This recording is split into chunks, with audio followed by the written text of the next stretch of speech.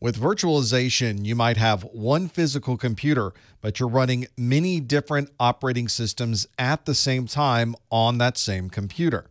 Each one of those virtualized operating systems has its own set of resources. So each VM is going to have its own CPU, its own memory, its own storage, and all of those systems work independently of each other. With host-based virtualization, you're running one operating system as your normal desktop and then running other operating systems on top of that desktop. In an enterprise, it's common to have one single large computer that's running many different virtual machines inside of it. Interestingly enough, this is not a new technology in computing. This is a type of technology that we've had since the 1960s, where we provided virtualization on IBM mainframes. Here's an example of a host-based virtual system. This is a Mac OS desktop, and there is a Mac OS browser that's running in one window. We have Linux Ubuntu running in another window, and a third operating system, Microsoft Windows, running in yet another window, all on this virtualized system. The software that manages all of these virtual systems that are running and keeps all of these resources separate is the hypervisor. You might hear this also referred to as the virtual machine manager. If you're planning to do any virtualization on your desktop, you'll probably want to get a hypervisor that's able to take advantage of virtualization in the CPU. Some hypervisors will allow you to virtualize systems even if you don't have this hardware in your CPU, but if your CPU supports it, you'll have better performance on a CPU that supports this virtualization. The hypervisor is really in charge of everything associated with that virtual machine. The CPU, your networking, your storage, the security, and any other aspect of that virtual machine is going to be managed by the hypervisor. If you're planning to do virtualization on your desktop, the types of CPUs you should look for are virtualization technologies or VT CPUs from Intel, or you want an AMD CPU that supports AMD-V. If you're running many different operating systems on the same computer, then you'll need to make sure you have enough memory to support all of those operating systems running simultaneously. Running two separate operating systems on the same piece of hardware requires that you have enough memory to be able to run those two systems independently. These different operating systems also require plenty of storage, so you want to make sure you have plenty of drive space to be able to store all of these separate systems. And of course, that virtual machine will need some type of network connection, and it's common to configure connections as a standalone virtual machine. Maybe you're performing network address translation to your existing network, or maybe it's bridged and looks like any other system that might be on your local network. More advanced virtualization systems even allow you to create virtual switches and have separate VLANs configured for the different virtual machines running on your desktop. If you're virtualizing an operating system, that means you're running that operating system on the same platform that that operating system was originally designed for. This means if you're running Mac OS on an Intel platform, you would be virtualizing Windows, which is also designed to go on an Intel platform.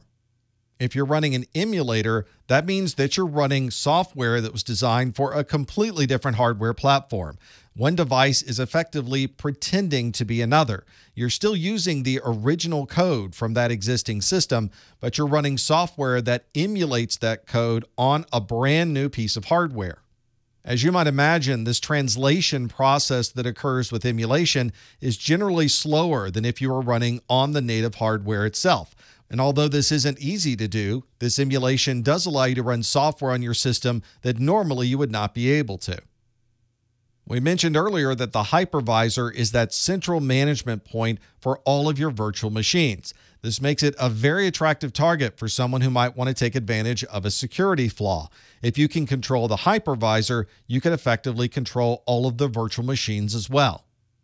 One type of security vulnerability associated with hypervisors is virtual machine escaping.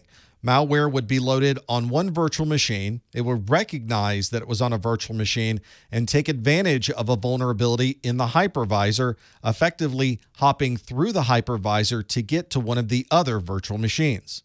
This can be especially dangerous in shared environments where there are different customers using the same hypervisor.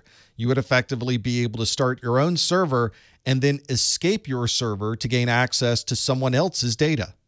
Fortunately, this type of vulnerability is extremely rare, and in cases where there have been vulnerabilities associated with this, the manufacturers of the hypervisors have provided patches very quickly to resolve these types of problems.